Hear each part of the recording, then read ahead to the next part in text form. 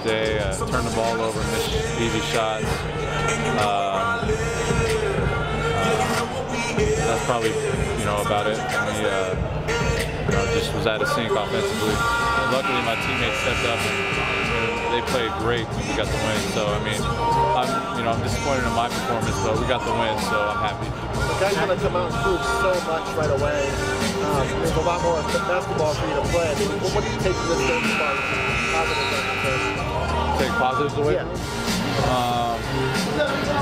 I don't really think that, I was too uncomfortable out there. I was pretty comfortable, but offensively I just struggled. But they're fixable mistakes. I'll be better. Zach, the coaching staff said they're more concerned with your defense than your offense.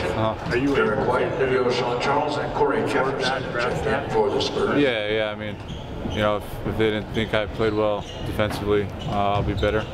No, they did think. Oh, they did. They thought I played well defensively. Yeah. Oh. Did you? I'm my biggest critic, so right now I'm going to give you guys pretty negative stuff about myself. That's just the way it is, but that's good. That's one positive thing. I thought I played defense pretty well. What is the most positive takeaway you can take for yourself from this game?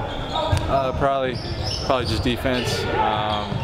And I thought I kept battling, even though I was struggling offensively. I kept going at it, so just got to be better next game. A nice time to Jake earlier for the dunk. Seems like you're able to. Yeah. He's a great guy to pass to. He catches the ball really well and he's explosive. So that was a good first play to have. You were home. This is home for you. Do you have family, friends here tonight hanging out? Or? Fortunately, yeah. A couple of my close friends from high school and that I grew up with were here, and my parents and my sister were here too. So it was good. It's good, and I'm about to go see him right now, so it'll be good. Playing in front of your hometown, or even playing against Nigel Williams' teammate? No, I think there's nerves before every game for me. No different today. Yeah, not really. Just basketball. I was just more excited to kind of get out and play my first NBA game and see how it went. So, I was excited to go out and play, and hope I'll be better next game. Zach, how do you typically channel your anger after a game like this? I just got to, put it behind me and think about ways I can be better tomorrow.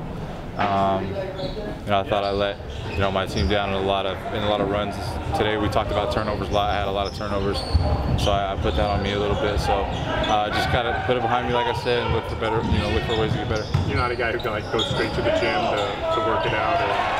I don't think if that's the case, I haven't really thought about it yet. If I do need to go to the gym, I do.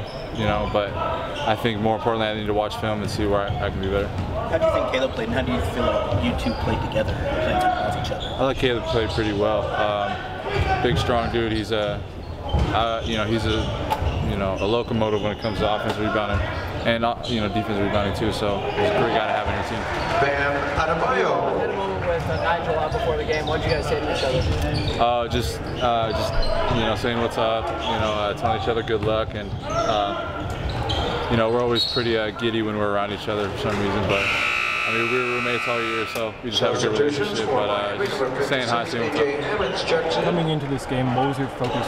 Did you have a personal goal that you were trying to do well? For San Antonio, number 22, Olivier Englund. Well, I wanted to win. I wanted to play well individually. So I did one of those things. So I hope I could do two of those things tomorrow. So, yeah. Thank you, Zach.